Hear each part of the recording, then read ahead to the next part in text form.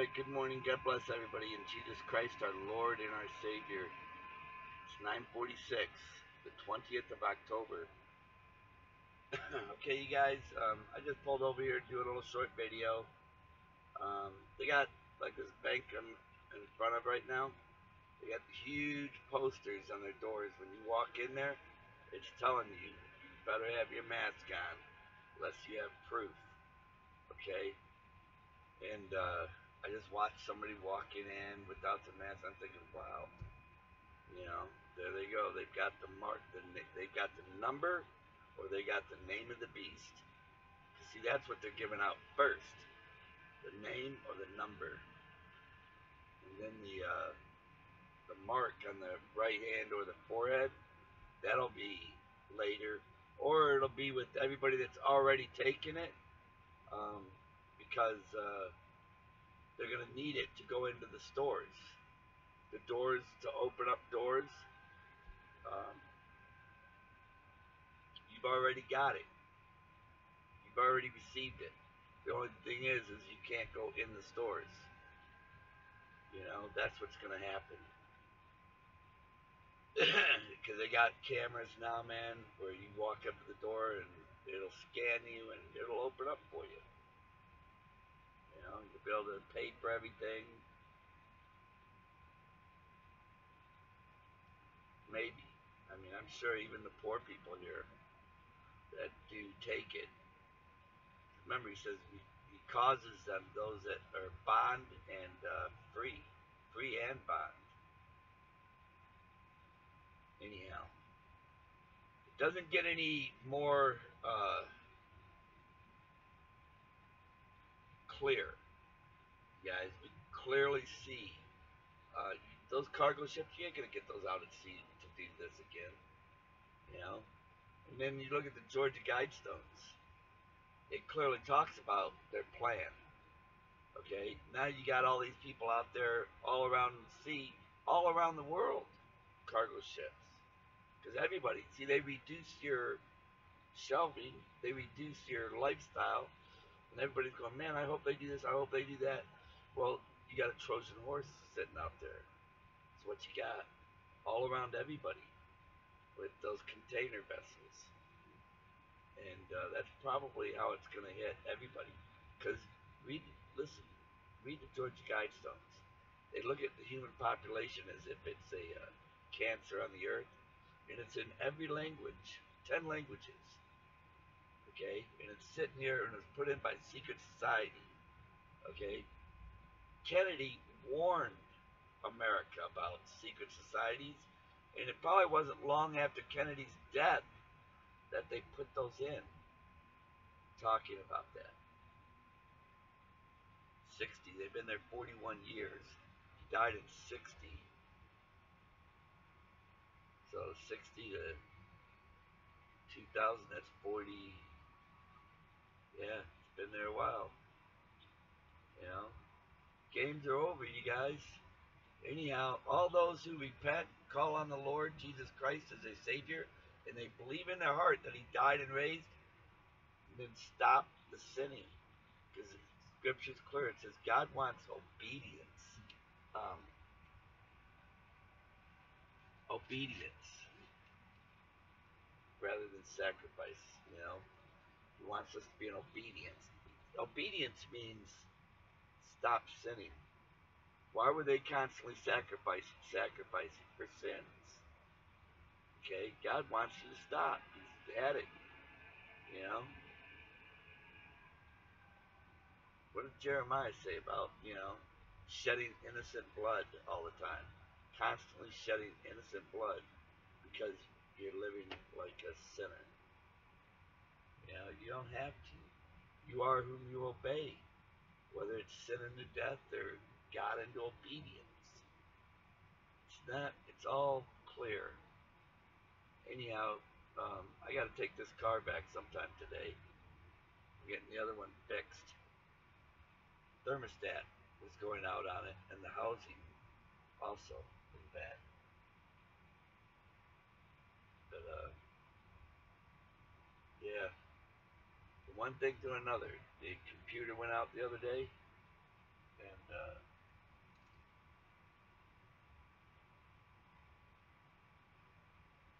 laptop went to stop working, and this thing here, the CD drive stopped working, and now I got it where it should be working. I can unload videos now.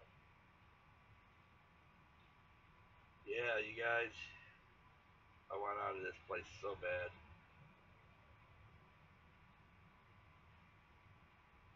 Want out of here really bad, you guys. I know you do too. But you guys, it doesn't get any clearer. You know, it doesn't take any guesswork either. Got a couple of pamphlets. I'm gonna put them in the where they're working on the vehicle. I'm gonna put it over there on their tables. They're both his father that owns the shop. He's big time into Revelations. I witnessed with him, and he received everything really good. And he said he ain't letting them touch him. I witnessed with uh, the sergeant or the lieutenant at one of the police stations over here, and he said he ain't letting them touch him either. His dad's the head of the police department, I guess. But yeah, they're not doing it. You know, we're right at the edge of it, you guys. I told him, I said, look, this is going to explode. It's going to get so bad.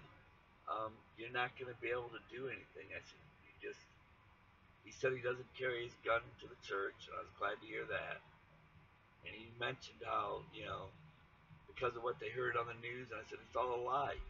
It's all a stage by Hollywood and our government. They put it on the news to get the churches to do what the Bible says. Without faith, you can't please God.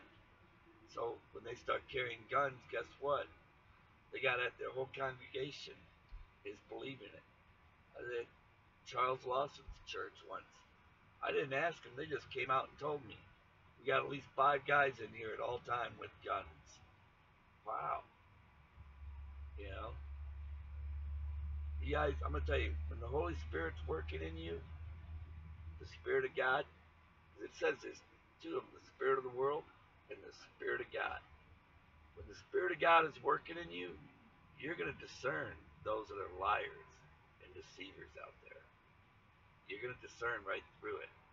You'll hear through it. But you can't be of the world. You don't want to be doing what they're doing. Okay? A lot of churches are carrying guns. They're going with the flow. You don't want to be doing what they're doing. Last night, I had a couple of dreams, and one of them, I'll share them. You know, one of them was like an Egyptian, like a queen or something, and she had gold going over her head like this, like like they would wear their head ornaments or whatever. Well, she had gold going over her head like this, and then she had gold going around it, like it was a little going over this way, and this was going over it. But anyhow, it was like she was coming after me, and then another uh, individual came up and put his hand like right there around by her neck, but didn't touch her, and was constantly pushing her backwards, backwards, up some stairs, backwards, and then like they were like being subdued, and but she was. I wasn't looking closely, but she wasn't dressed properly. I'll put it that way. And but she was definitely being pulled away from me, which I liked. And then I had another dream where um, I was talking to somebody. They were in an attic, like there was a door, and I could see the light all around it, like the light was up in the attic. I was talking to him, and I was like, why don't you open it up and come down in here?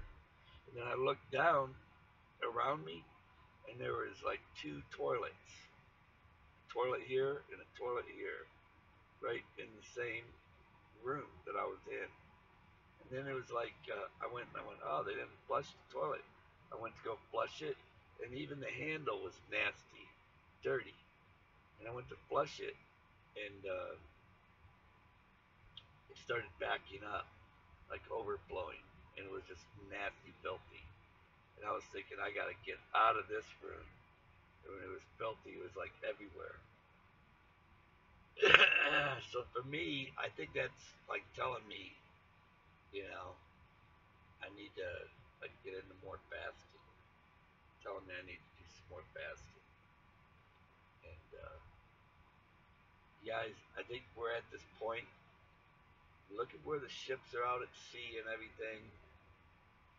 Things are getting, they're right there, ready to start happening. This isn't gonna get, um, it's not gonna get better. The store shelves are depleting, and people are hoping those ships out there got what they want here. It's like that everywhere, all around the world. So imagine a Trojan horse. They wanted to set you up. That's why I was talking about the Georgia Guidestones, where it talks about their agenda, which is to depopulate a lot of the world. So they got everything out in position now. They got their Trojan horse out at sea. Okay, they got fuel tanks all around everywhere, all throughout the sea. When they do their thing, when they attack in every nation, their government is all part of it. Their one world order. They're all part of it. They're working against the people. Read the Georgia Guidestones, man. They got one plan. Okay? But if you also read the Bible clearly tells you that's what God's going to do. Why? Because they're sinners and they're godless. Okay?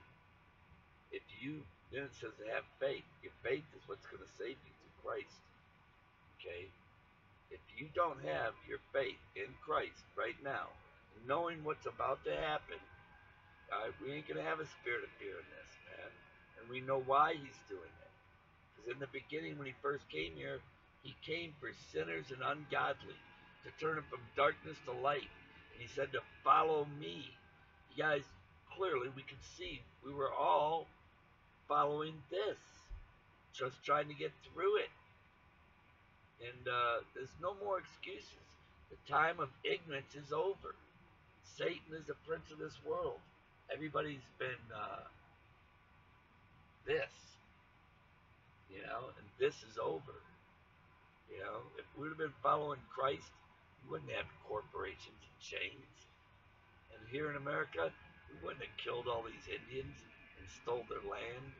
We wouldn't have booze and alcohol.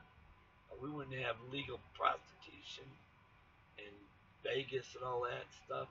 Who knows what's going on? It's everywhere. Gambling. That's all of the devil. Anyhow, the stage is set up. Everybody's been made to think what they want you to think. Oh, that's all your stuff. Those are your Christmas toys. That's became unloaded before Christmas. Ho ho ho. You know, just one lie after another, man. If you're watching the news, they're gonna. That's what they're doing. They've indoctrinated you from childhood to now. They get you out of your schools to sitting in your living room watching the news, believing everything they tell you. Well, it's all been a lie. If you would have read the Bible and believed it, everything Christ said, man, Satan's a liar and the father of it. Look around. This is what this is. It's all a big lie. The truth is in the Word of God. That's why it says we should have been like this with the Word of God, 7 days a week. We should have been like this in the schools, teaching our children the Word of God. Only thing we needed to teach them was how to read and write. We didn't need to teach them all this other garbage. People knew how to do carpentry work. Uh, this is bad, you guys. This technology. So I said, if God makes your enemies be at peace with you. We've never had peace here. When your ways please Him, people don't believe it. This is over here. Anyhow, it doesn't matter. I'm glad. This is a horrible place to raise and bring up children. Even.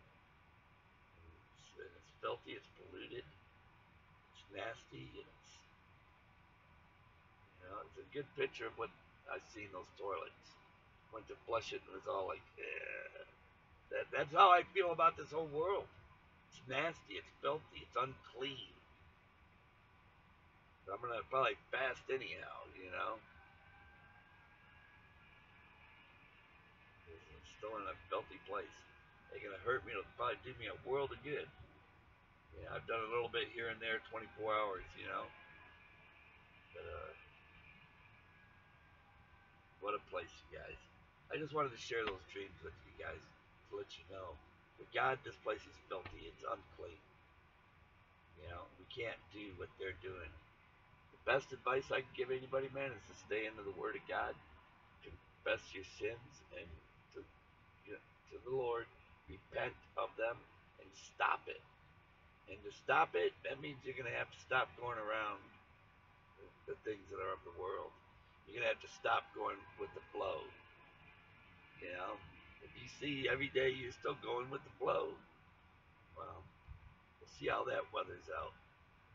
You know, but everything is in its place. Everything's ready to happen, and trust in the Lord. Okay, when it all starts falling down, blowing up around you, just sit back and praise God and praise the Lord Jesus Christ. You know, that it's all righteous what He's doing. When it's all said and done, you're going to see just how filthy this place was and how evil it was. They're godless people. I was talking to Cynthia this morning. I told her, I said, here we are. We're this close. We see how close we are. The ship's out at sea. What's getting ready to happen? When I connect the George Guidestones with it, boy, it makes perfect sense. Wake Up put that up the other day with those ship containers. Makes perfect sense. And with George Guidestones and that, yeah. Because you get everybody depleted when things are missing here. People just want it to get back to normal. Well, it's not going to, and they're going to do what it says. God puts it in their hearts to hate the whore. Maybe that was the whore, the Egyptian that I seen in my dream last night. And she was like not dressed properly, you know, a whore. In America we got the Egyptian thing on the $1 bill. This place is Babylon, it's Egypt, it's all wrapped up into one, man. And everybody desired it, wanted it, what we had here. And it was filthy and evil. People didn't care as long as they got what they wanted.